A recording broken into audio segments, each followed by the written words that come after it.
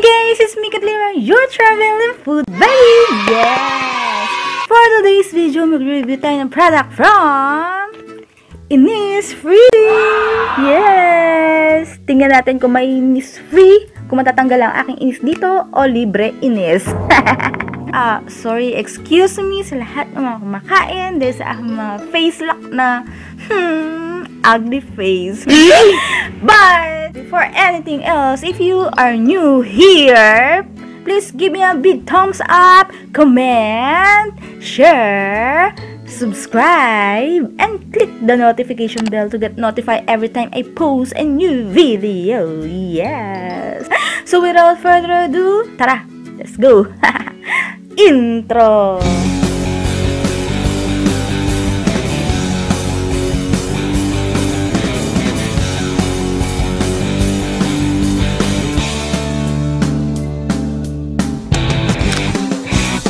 So yun guys, ito ang Super Volcanic Pore Clay Mask 2 times. Yes!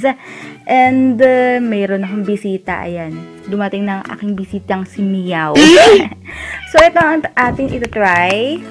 At itong isa pang Super Volcanic Peel Off Mask 2 times. Tingnan natin kung ano yung ibig sabihin ng Super Volcanic. Ito ba ay sasabog ang aking mga pimples? Or sasabog ang aking mga dirt sa pagmumukha.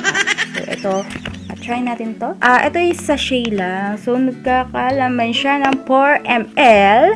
At hindi ko po mas mabasa ang nakasulat kasi ito ay Korean product. Made in Korea. So, try po muna natin itong Super Volcanic Pore Clay Mask. Paano ba to? Medyo ayos lang yung bango niya. Yung amoy niya. So, ito yung laman niya. Ganyan lang siya karami. Yung 4 ml. Ganyan lang siya karami. Tingnan natin kung okay ba siya sa sensitive skin na katulad. Ayan o. Kulay gray siya.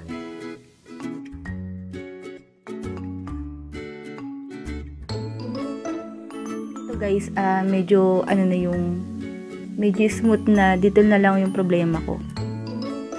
Marami na rin siya sa isang mukha. Meron siyang parang buha-buhangin. Para siyang hindi kaya ito kinuha sa bulkan. Putik ng bulkan. Volcanic ano siya eh. Mask. So, yan, i-apply na natin siya. Ganan. Maganda pala ako pag ganito na itsura ko eh. So, smooth naman siya. Alam niyo yung parang pag naglalaro kayo ng putik, naalala nyo yun? Naranasan nyo na ba yun guys? Na yung bata pa tayo naglalaro tayo ng putik sa daan. Ayan, parang ganyan siya. Or yung mga nagsisimento ng bahay, parang ganito. Sige, mukha na pala akong bahay. Dami pa dito. Ayun, dami pa niya. So yan, na-apply ko na lahat yung 4 ml na pore clay mask. So mag-antay na lang tayo ng mga siguro 5 to 10 minutes. Para hindi na masyadong ma-irritate ang aking face lock. So, papahanginan ko na siya ng electric fan para medyo mabilis-bilis na yung pagtuyo. So, ngayon kasi medyo makapal yung nilagay ko. Medyo marami. So, ayan, makikita niyo yung aking niligay.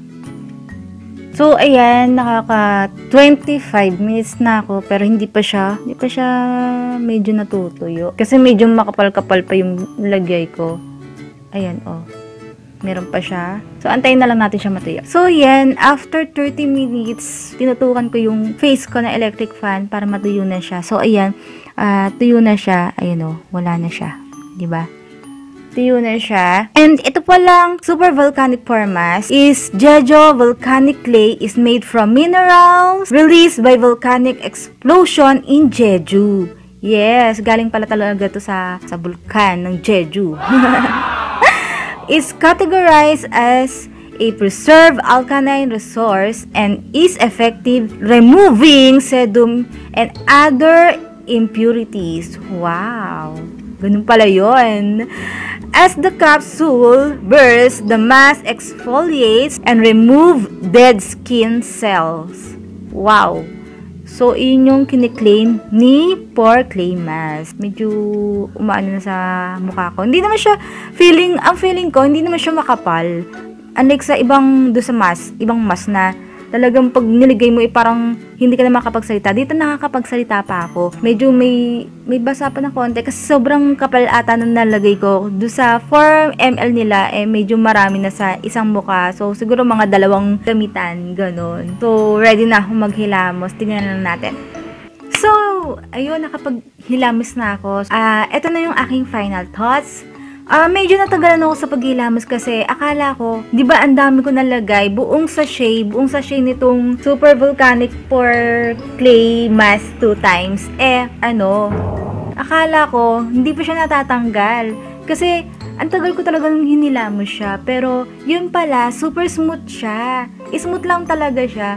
Akala ko, nandun pa rin yung clay. Tapos, ginawa ko, nagsalamin na ako. Tapos nakita ko, wala na pala siyang clay dito sa mukha ko. Tapos, ayun pala, smooth siya. Ang ganda niyang gamitin kasi, smooth nga. Tapos, ang ginawa ko, niligyan ko pa siya ng sabon. Sinabonan ko pa yung mukha ko para talagang sure ako na, na natanggal na. So, after ko magsabon, so, ayun, hilamos ulit, lagyan ng tubig, ng water. Tapos, ang kinis talaga niya, ang smooth niya.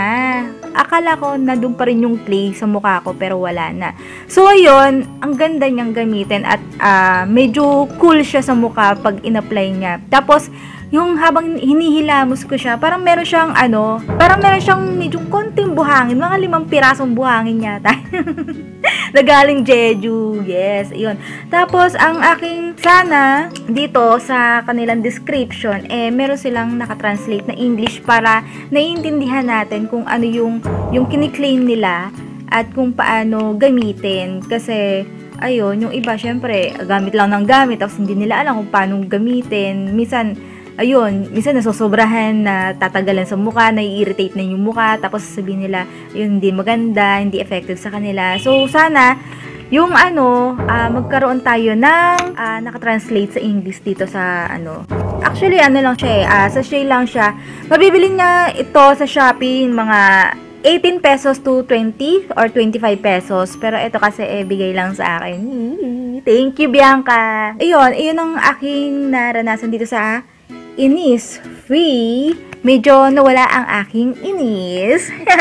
Ito nga po palang Super Volcanic Peel Off Mask 2 times. Hindi ko muna ilalagay kasi baka ma-irritate ang aking face kasi kakalagay ko lang ng nitong Super Volcanic Pore Clay Mask 2 times. Baka biglang umano na yung face lock ko. At ayan, nagrereklamo na ang mga bisita ko sa mukha. So, guys, meron nga pala akong bago nire-review na toner. So, sana hantayin nyo po ang aking review na ipopost. So, ilalagay ko yung schedule ko sa month of December. So, malalaman nyo kung kailan ko ipopost yung video ko for review. Yes. Sana nagustuhan nyo tong video na to at please give me a big thumbs up. Yes. And ito na naman ang aking line. See you next time. See you next week. Bye-bye.